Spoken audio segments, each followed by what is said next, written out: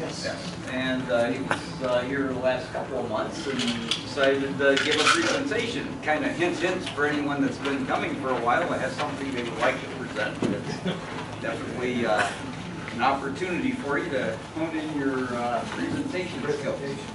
And G, handing something out you want to talk about? I did, yeah. I'm hosting a hackathon, or it's actually a celebratory event to celebrate, like, you know, citizens working with government officials and making civic impact.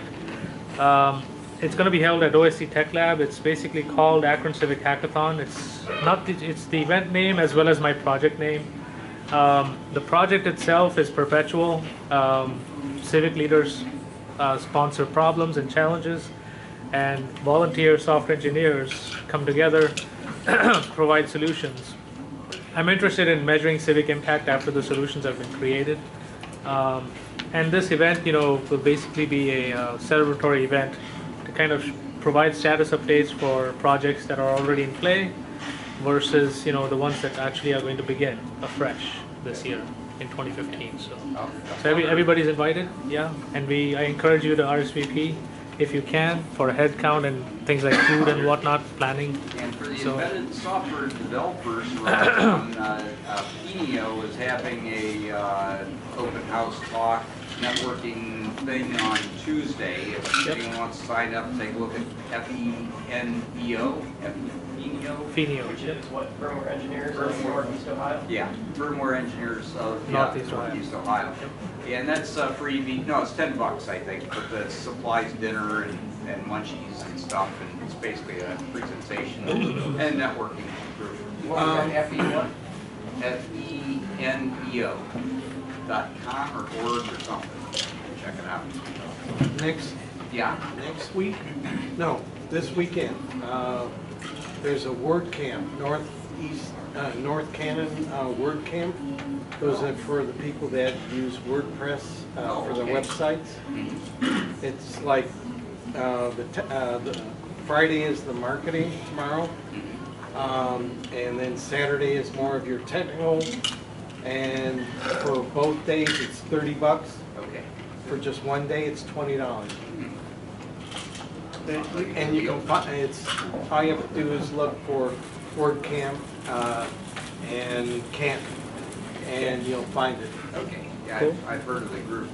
Also, next weekend is the Dayton Hamvention for all the hams in the group, and that's coming that's up. a big one. Biggest one in the world.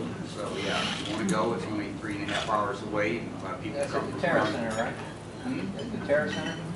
It's at the Hare Arena. The Hare Arena, that's Yeah, right. Hare Arena. What day is it? Saturday? It starts on Friday. Friday's the big, first day of it. You can set up on Thursday, like Frank's the vendor down there. Okay. So Thursday, really Friday, Saturday, and Sunday's kind of half a day. Okay. Door price and stuff. Okay. So pretty nice event if you haven't been to it before. $25 gets you the whole weekend pass. Nice. So. Anyway, anyone else have? On the Dayton, the Pioneer Amateur Radio Club has a bus going down on Saturday morning, leaves at 5:30, and it's $50. And that's the pass and the bus trip?